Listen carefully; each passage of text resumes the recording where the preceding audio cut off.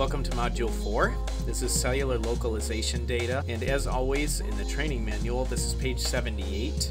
It's electronically in our OneDrive file, and I can make a copy for you if you need a copy, or you can print your own. So just let me know what you need. But this time I would strongly recommend that you read the beginning readings on pages 78 all the way up through 80. The procedures, as usual, walk you through it, and I'm just doing it in video form and demoing it with our notebook. But this time, the whole module is about finding out where your protein is in the cell, what its job is in the cell, where you could find it in the cell, questions like that. So for a lot of us, this is going to be the last module that we have to do before we kind of have a pretty good idea about what our protein could be named, what its function is, and now with the help of this module, where it does its job. So we're going to be looking in this cell localization data at a bunch of stuff with a few tools, and we'll walk through those now. But you should read pages 78 to 80 before you start. One of the things from the reading to highlight that we're going to look for are proteins with a series of helices. So we have a tool that we're going to use, TMHMM, that's going to talk about that. And we're going to look for signal proteins or signal peptides and a couple other things as well. So I am in our notebook. I'm going to open up the KSED 00010 notebook.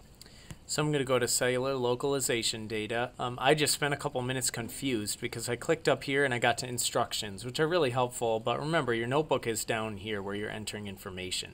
So cellular localization data is where we're going to go. Just keep in mind, we've done basic info, sequence-based similarity. Then we skip down to structure-based evidence, and we're going to probably finish with cellular localization data, because unless yours is an enzyme, there's no point doing this one. And some of these other things are extras.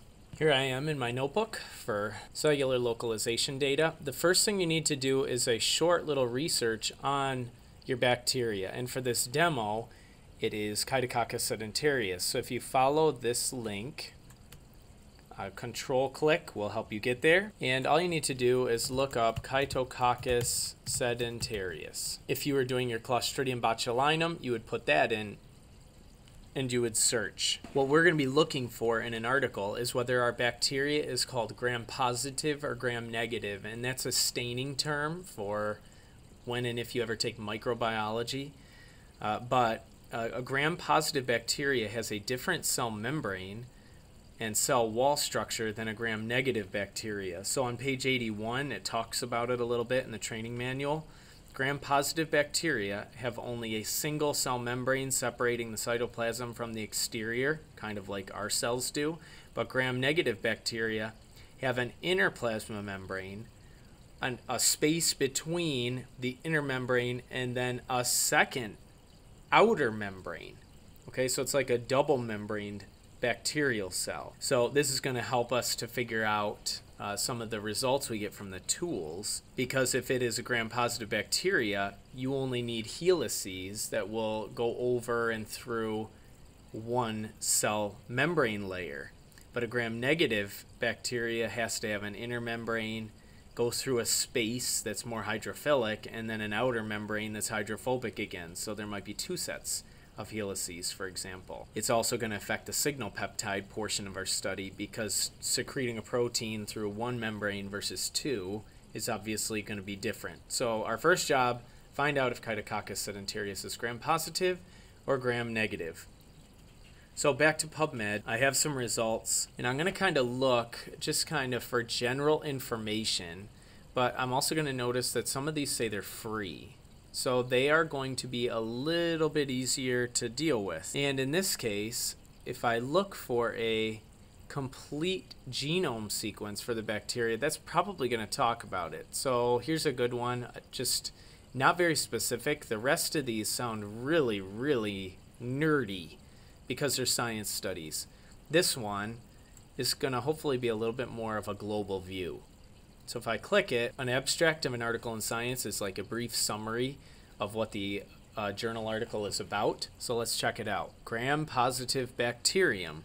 Okay, so if I go back to my notebook, gram stain of the microbe, I'm going to write that it's gram-positive, And if I feel led to do it, I can take anything interesting here about the organism that might help me. So I could, this would be a citation with it.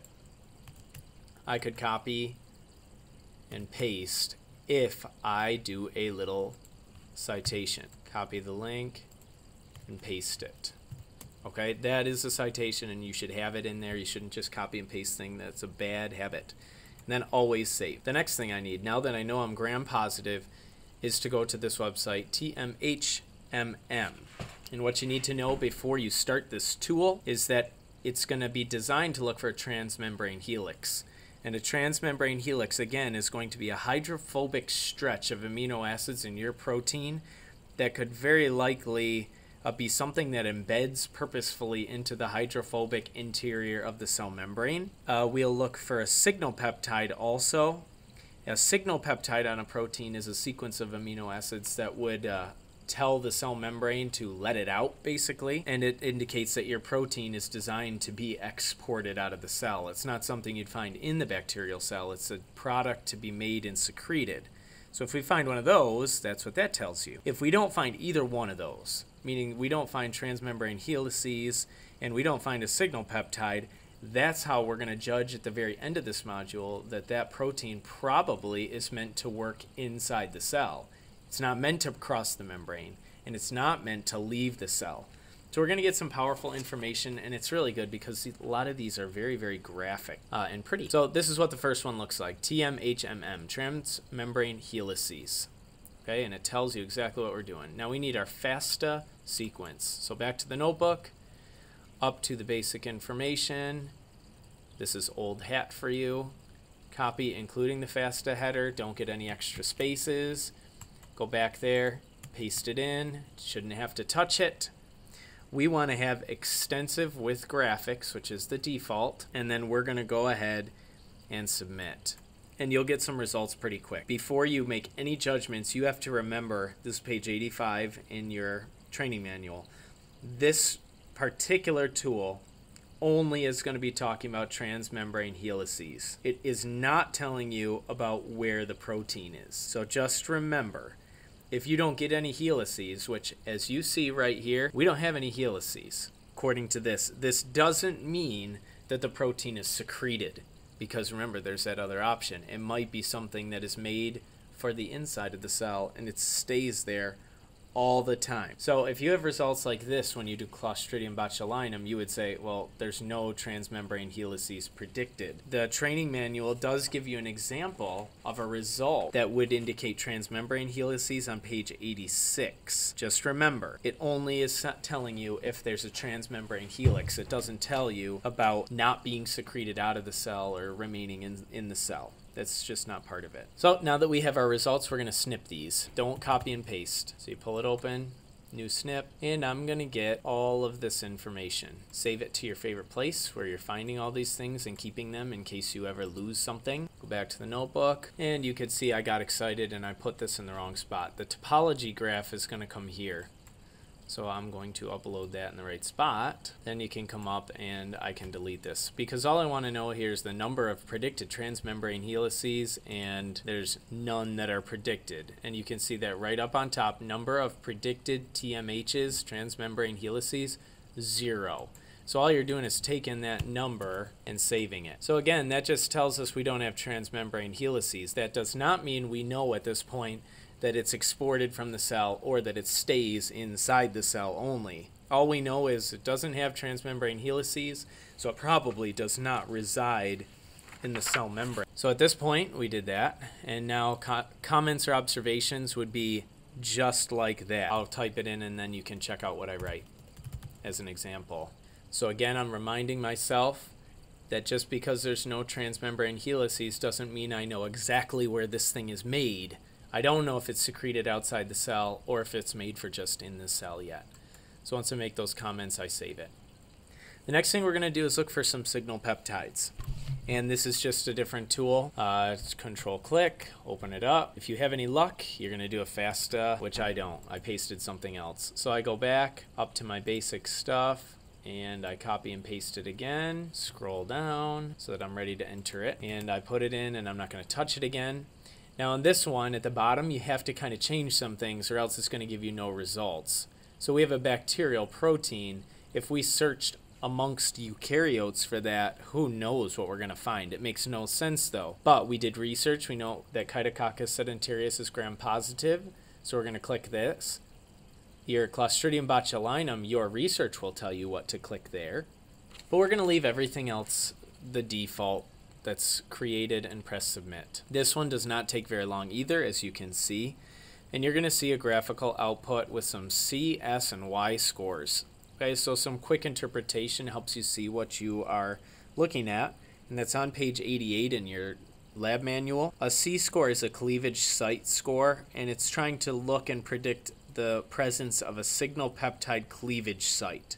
So a signal peptide would help the cell know that it's a protein to be secreted, and that signal peptide portion would be cleaved off. There's a nice picture of that on page 80, and that's why reading the background info for this module is really important.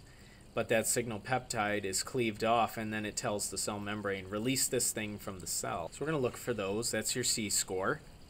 The S score is the signal peptide score, which is looking for positions in the signal peptide, and the Y score is kind of combining everything together. It's averaging the C score and the S score to give its best cleavage site prediction. So if we look at what we have here, first of all, I'm back on page 88. Our whole protein's not here. Signal peptides from research are at the amino terminal of proteins, so they only look at this program only looks at the amino terminal. It doesn't look at the whole thing. Okay, so that's one thing to notice. That we only have 70 positions here, and our protein, I think, is like 500 amino acids long for KSED00010. So in general, you're going to kind of take a peek, and I'm on page 88. But the three scores, which you're going to specifically look for, the mean S, the D score, and a yes or no next to the D score. So we have a no and then these numbers. So what do they mean? Okay, so the D score, for one thing. The D score is the big deal, and it's going to tell us if we have a signal peptide or a non-signal peptide. It's got to reach, our D score has to reach a threshold of 0.45 for us to consider it significant. So if you look at our results, it's got the threshold there for you, this purple line. That's just the threshold. But you can see that our D is 0.131. The cutoff is 0.45 for significance. It's not a signal peptide. If it's a protein that is not secreted from the cell, then all of these should be 0, or they're going to be close to 0.1. You can see when we look, they are all close to 0.1, if not right there already. So in general, if you get a positive result for a signal peptide, you'd have an S score up in the graph that goes high. This green bar would poke up high over here above the purple line, while at the same time, the Y and C would be low in that region. So in our case, we just don't have anything. And again, there's more evidence and discussion of this in your training manual, pages 88 and 89. And the book also includes an example of a signal peptide like you would see and a non-example. So now we're ready to put stuff into the lab notebook. So the first thing I need, signal peptide probability. And it's just telling us no signal peptides predicted right here. So write that in. You can put data with that. You could put this number right here, 0.131. That would be a good idea. Just make sure you save it. Most likely cleavage site. This is what you would fill in if you found a positive result, but you would just write, something so you don't leave a blank box. And of course we want our signal peptide graph. And I'm going to try to get, I'm going to zoom out in my browser a little bit because I'm going to try to get everything just because, and I save it. You can stretch it, remember, with this little button over, this little, not a button, whatever it is over here. Drag it so you can see your whole picture if you need to check it, and just save multiple times. Now LipoP, the reason why in the key it's blank is because LipoP is something that is only going to apply if you have a gram-negative bacteria. So you don't have to worry about it. But we're not going to leave blanks. So there you have it. all the way done in Module 4 through Lipo-P. We will do a P-Sort B and a Phobius in the last part, and then we are all done, people. So I appreciate your work. Let me know when you're done, and we'll get your posters going. Thanks.